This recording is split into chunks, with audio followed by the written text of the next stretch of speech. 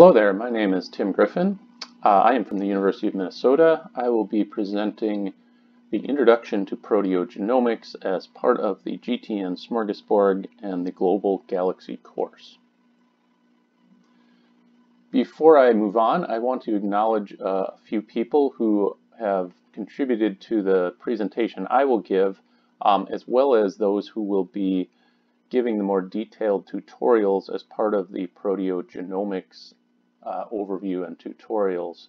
Pratik Jagtap, who is a co-leader of the Galaxy for Proteomics or Galaxy P project, Subina Mehta, Andrew Rajewski, and James Johnson. So Subina, Andrew, and James will be giving the 3 modules as part of the Proteogenomics tutorials in greater detail that I will introduce in this talk. So what I hope to do is give some background and information on the informatics challenges related to proteogenomics, a bit about the overview of the core components that are involved in proteogenomic workflows, and then just a bit of a brief overview of what is to come in terms of tutorials that will be a part of the Global Galaxy course related to proteogenomics. So as a bit of a primer, proteogenomics is based on mass spectrometry based proteomics data using shotgun proteomics. So this is the technology and the method that is used to generate this type of mass spectrometry data, where we take protein samples that are complex mixtures of proteins, we digest these to peptides. These peptide mixtures then are fractionated and separated using liquid chromatography such that these peptides elute from this column and are introduced directly into a mass spectrometer. They're ionized and put into the gas phase. When they enter the mass spectrometer, the different sized peptides, so these are made of amino acid sequences and have slightly different sizes and molecular weights, these are first detected by the mass spectrometer. And then each of those molecular weights, those masses of these different peptides that are entering the mass spectrometer at any given time are recorded, and each of these peptides in turn are isolated in the mass spectrometer. They are fragmented, so they are collided with an inert gas. This breaks them down into smaller amino acid fragments. The masses of those amino acid fragments are then detected and recorded in what's called a tandem mass spectrum. So that's the second round of this, and then the reason that this is called tandem mass spectrometry is after this recording of the peptide masses, we then record a fragmentation spectrum for one of those peptides. And these different peaks, the mass to charge of these peaks is recorded. These different peaks are a fingerprint that goes with the amino acid sequence from the selected peptide.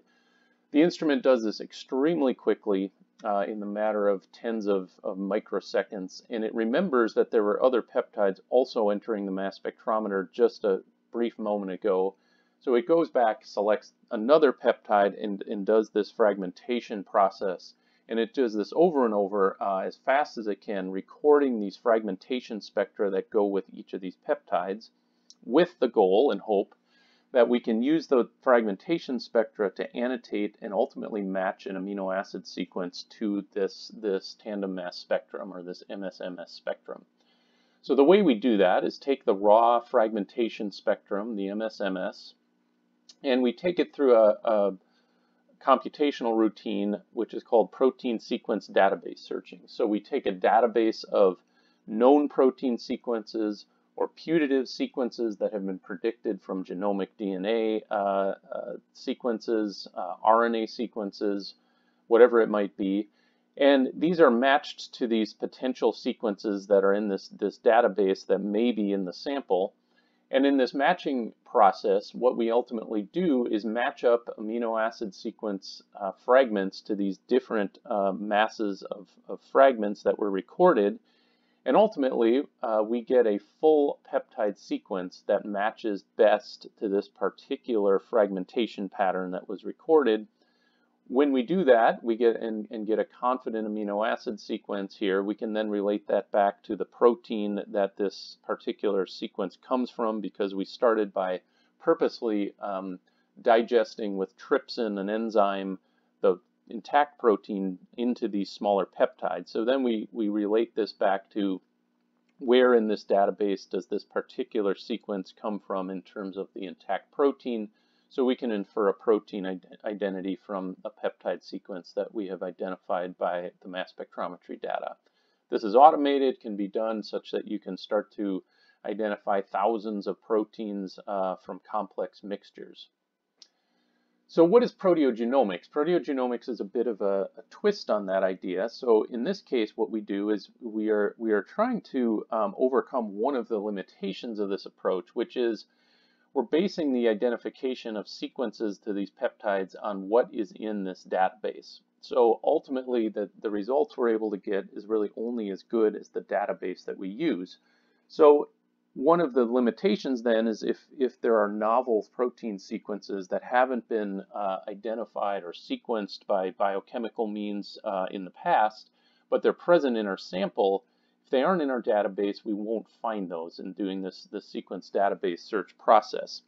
So what proteogenomics does is takes what has now become a much more routine sample analysis where we can say record RNA sequences. So we can do RNA-seq on this same sample that we are running and using for proteomics. And using that RNA that is sequenced using RNA-seq, we get a full transcriptome sequence. And we can then use that RNA as a template and use the rules that we know in terms of codons that code for amino acid sequences to in silico translate these transcript sequences into possible proteins that are in our sample. This could also be done from DNA sequences. Gets a little more complicated because of the two strands, but that is possible as well. But the end result is that you become or have the ability to then create a more comprehensive database of sequences. So this would include known sequences that are encoded in this RNA, but if your specific sample has mutations, isoforms that are a part of the RNA sequences, you would also capture those in the translated protein sequences. So we create a much more sample-specific, comprehensive protein sequence database that then we use in the similar way to match our MS-MS spectra to. So this slide kind of walks you through that, where we take these MS-MS spectra from the peptide sequences that we've recorded from that same sample. We now take this customized protein database and we do this matching. And so we ultimately get peptide sequences that match to these MS-MS spectra. And then we can, using bioinformatics, map these to the genomic regions that code for these particular peptides and use that to understand the nature of these proteins that are expressed in our sample. So we will potentially start to see proteins that are expressed from regions of the genome that weren't predicted to be coding. So we can see some novel protein products in that case. We will hit a lot of these sequences to known protein coding regions, so that's not a surprise. But within these known protein coding regions, what we can see is if we look closer at some of these matches to these amino acid sequences, we can start to pick up things like novel splice isoforms, and that's what this part of this figure is trying to show, is that if there's, say, 3 exons here to this particular gene, we will start to see peptide amino acid sequences that are coded and span different junctions of these exons. So if there are novel splice isoforms, we now will have peptide level evidence of those being expressed as proteins, as well as other things such as single amino acid changes that may occur in these protein coding genes, short indel insertions, deletions, anything that may cause a change to an amino acid sequence can now be potentially identified using proteogenomics. This has a lot of power and a lot of different applications. You can confirm translation of variant amino acid sequences that turn into at least stable proteins, which may have functional effects, say in disease or other contexts. You can do things like use this approach for neoantigen discovery. So novel protein sequences that might be recognized by the immune system and have application in immuno-oncology and other aspects. This is used in terms of where proteogenomics is used. It's been a pillar of the CPTAC program, which is a program looking to do proteomic characterization of tumors, and they have used this sort of multi-omic approach that's based on proteogenomics to do much of this work. So it has lots and lots of places where it has application and power. So how do we do proteogenomics? And in the end, the technologies are there to acquire the data. So to acquire deep proteomics data using mass spectrometry, to acquire things like RNA-seq data on the same sample, those have become relatively mature.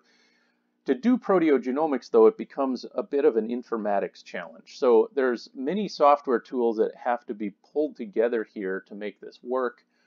We need to generate these databases, say, from the RNA-seq data. Then we need to match our MS-MS data. We need to filter those results to make sure they're of highest confidence, and then try to visualize and interpret what comes out of this analysis. So this poses lots of challenges in terms of pieces to the puzzle here, of how do you assemble and call the variants that are part of the sequencing data. How do you generate those customized protein databases? What is the best way to match MS-MS spectra to those databases?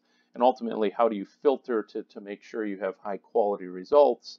And then also interpret them. So beyond just getting this list of possible variant sequences, how do we understand what the nature of those sequences are and what their functions might be? And also, how do you make this a bit more accessible to the larger research community, so this can be adopted by more research groups? So our group at the University of Minnesota has been working on this for a number of years now, and a solution that we turned to was the Galaxy ecosystem. And so Galaxy gave us this platform that was really ideally suited for this type of a problem, because it provides this sort of workbench to integrate different software, to get this in a place where bench scientists could access these tools. It already has a thriving community in terms of genomic and transcriptomic tools. And so what we started working on was bringing in proteomic tools to Galaxy, and that gave rise to this Galaxy P, or Galaxy for Proteomics project. And proteogenomic type applications have been one of our main focal points. And really our philosophy here was to not try to reinvent the wheel, but to take many of the software pieces that are already out there, but bring them all together in Galaxy to really make a cohesive workflow platform that could automate this and then make this accessible to the greater community. So just on that point, what Galaxy gives us is this workbench and really this ecosystem that is really well suited for multi-omic applications like proteogenomics, where we can bring in data sets from whether it's proteomics or genomic transcriptomic data sets, brings together a central place where tools are, the software tools that are needed to analyze those different types of omic data. Computing resources, so this can be then implemented on diverse computing resources, including very powerful resources that give you memory and processor power, as well as cloud platforms. And really all of this comes together within the Galaxy interface and within that environment, so that we can bring together all these tools with the data on this powerful infrastructure, create workflows that can be validated and tested, and then used by others. So it gives you the interface of the web interface or the programmatic interface if that's so desired. And really this is kind of the overall idea, is that it's an environment in which you can integrate all of these pieces to do this data science, and really is well suited for multi-omics. And I just add, as part of this, is that Galaxy, the community, has a very strong training network, the Galaxy Training Network, which is a key piece here. So once these things are in place as a way to train users in the use of these sophisticated tools, so they can take them to their research and actually utilize them. So what are the core pieces of proteogenomics? And there's several really, but I'm going to kind of boil this down to basically three main areas that will be a part of the tutorials that are a part of this training course. So what's being shown here is that what we do is we really bring together, say, RNA-seq data and also tandem mass spectrometry proteomics data from the same sample, And that's what is the starting data that we then need to have tools and workflows that integrate these together. So one of the first things that happens is based on, say, the RNA-seq data, using tools within Galaxy, we call the variants that are present within that RNA-seq data, and then utilize some tools to generate a protein sequence database that now includes both the reference known proteins as well as potential variants that have been expressed within your same sample using this RNA-seq as a template.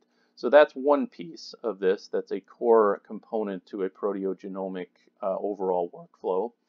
And the other then is, once you have this database, is bringing in then that tandem mass spectrometry data and utilizing tools to do sequence database searching to match these MS-MS spectra to these potential sequences so that we can directly confirm at the protein level which of these interesting variant sequences have been expressed that we can actually identify, and then move on towards understanding what those potential impacts are of those protein sequences. So those are two core pieces here of an overall proteogenomics workflow. And then there's also this question of, what do you do next with this? So now we can generate, say, a list of possible variant proteins present in a sample. What do you do with that in terms of characterizing and understanding what the importance of those sequences are? What's the nature of those variants? So the last piece here is visualization. That is a key also part of Galaxy, where you can now visualize and interpret and characterize your results. So we've developed some tools where we take the outputs from this workflow, and these become the inputs to, say, visualization software that can look at these, do some quality control filtering, as well as characterize the nature of the variants that we've identified as a sort of first step to interpreting potential functional aspects of these expressed protein variants. So with that is going to be the basis of the three modules that are a part of the proteogenomics tutorial. So the first of these is database creation, and that'll be given by James Johnson, JJ. And that will be followed by Andrew, who will talk about how you can then do this database search. So matching those MS-MS spectra to these putative proteins that are a part of this database. And then followed by a little bit on more of the sort of interpretation and analysis of the results. How do you visualize and look at these results to start to make some assessment of those things that you have found and what's important and most interesting. So that will be the three modules that will be a part of the proteogenomics tutorial.